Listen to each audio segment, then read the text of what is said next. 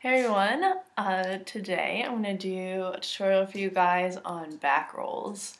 So back rolls can, I think, come pretty easily if you are aware of like a few things that make them easier, so I'm going to start with that. First thing is that you really need to make sure that you are bending far enough over so that your back is flat. And a lot of times when I'm seeing people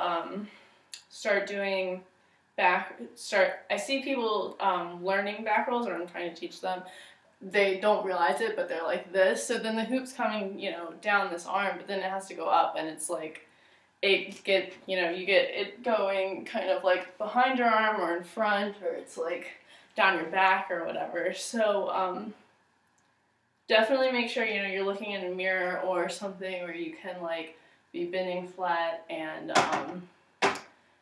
making sure that you are like on tabletop. And it helps to kind of squeeze your back muscles, kind of tense up to like really feel how it is, and extend your arms too. So really like hinge at the waist and kind of bend down.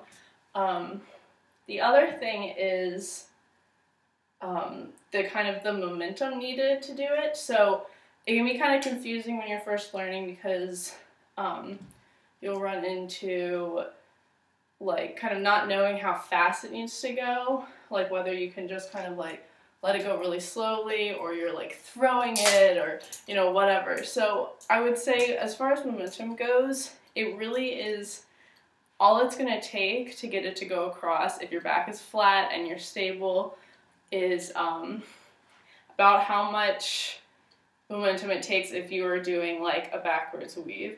So it's kind of just like a matter of, having that momentum built up, turning your hand and letting it just kind of roll over. You don't have to like, throw it or like do anything kind of crazy like that. It really shouldn't take too much momentum to go across. So just be aware of that.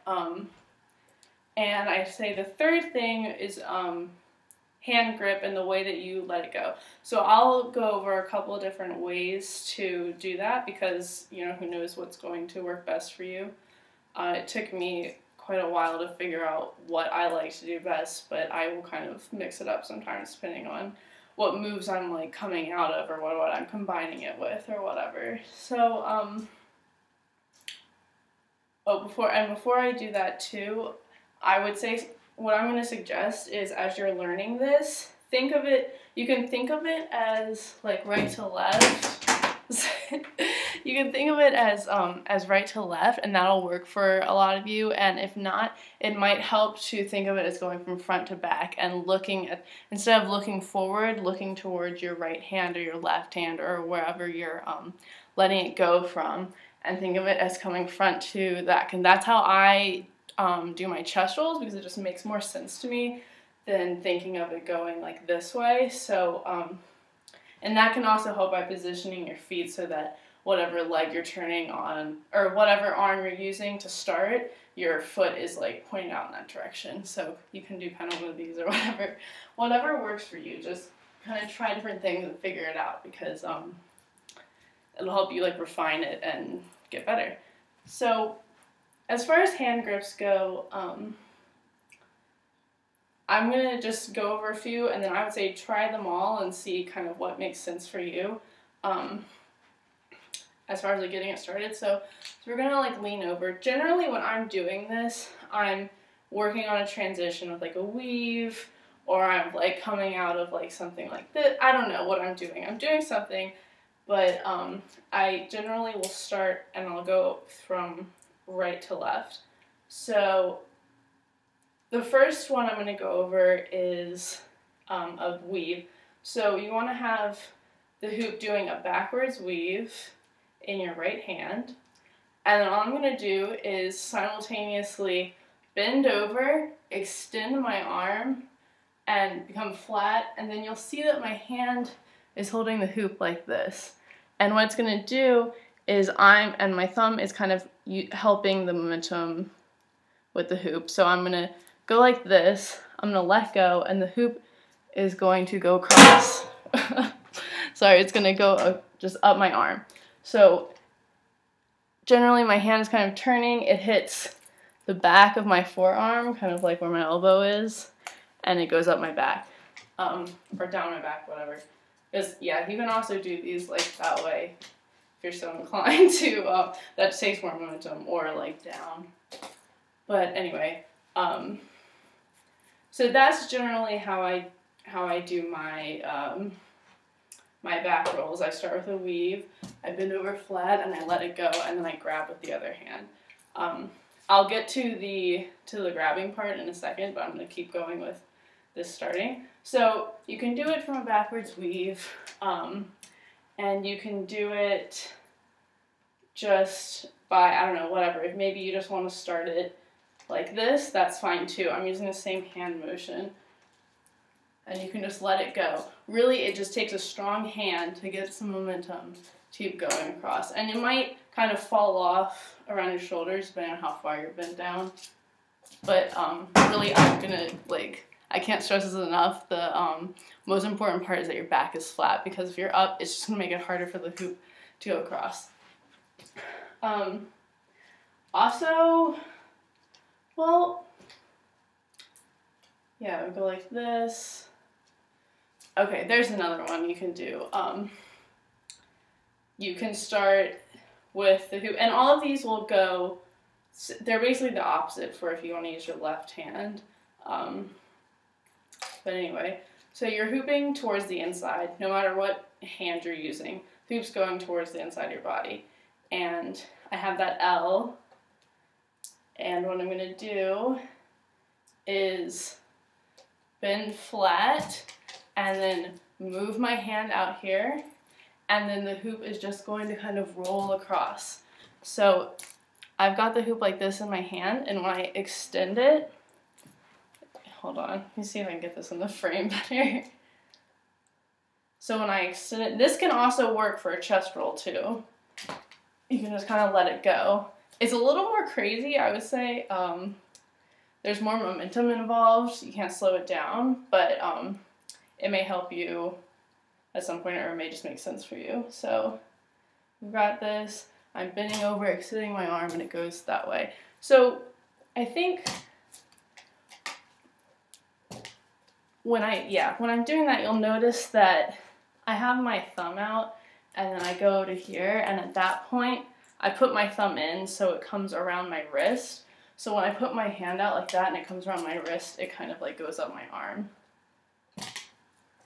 Like that. So it's kind of coming up here and then going up my back. So it's a little more in front versus the backwards weave. Well, that's kind of the same thing that I taught you. Yeah, I guess another way of doing it with the, as far as the grip goes, is thinking about it going between your thumb and your first finger. So you can start kind of the same way as you might a chest roll, but instead of leaning back, leaning forward, I'm sorry. So maybe you have it behind you, you're doing something, I don't know, and my hand is like overhand here, and I'm just going to bend forward, and it's, oh, oh my god, okay. There we go. That one, so I'm just kind of going, and it's coming like this and going back that way. I think that one works a little bit better for chest rolls. It can work for a back roll, but I would say if you're going to do that, you don't want your hands to be like a T. You kind of want them out more, and what's going to do is going to kind of roll across your lower back more so. Like that. And it can kind of go up onto your other hand. I don't know if this is, let's see. There we go.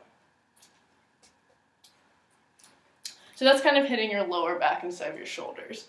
So there's just another way of doing it that might work for some of you guys. Okay, so that's all the hand kind of stuff that I can think of as far as starting it. So what I'm going to move on to now is the catching part with your other hand. I think when I was first learning, when I would catch it, generally, that doesn't happen. Generally, I was just kind of rolling it over and just trying anything to get it onto my arm. Because if you can get it onto your arm, like even if it's just like this or something, you can turn it into something else and kind of create your own little combo move with it.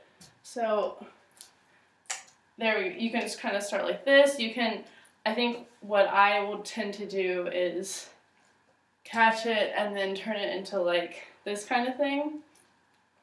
And that's a pretty easy combo to do because you just have to make sure that you get your arm around it like this, like that your arm's through it when it comes down, and then you can grab it. I don't get your, don't feel too bad about it. Don't like, if you can't, sorry, that sounded really dumb.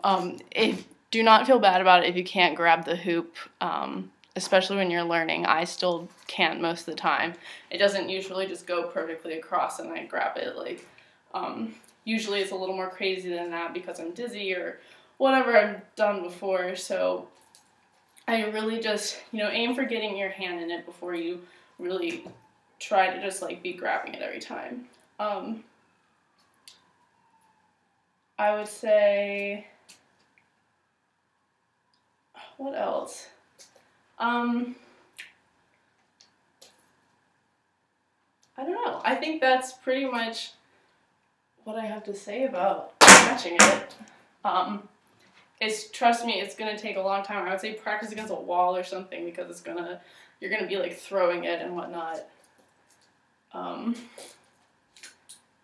But yeah, so just try and get your hand through it, and then you can kind of do whatever after that, whatever tends to make sense for you. So anyway, I hope that tutorial helps, and just remember, keep your back straight. That's really important. And also keep in mind momentum, and when you are going to catch it with your other hand, just try to get it so that you can get your hand in there. And you should be totally set. So anyway, good luck, and thanks for watching.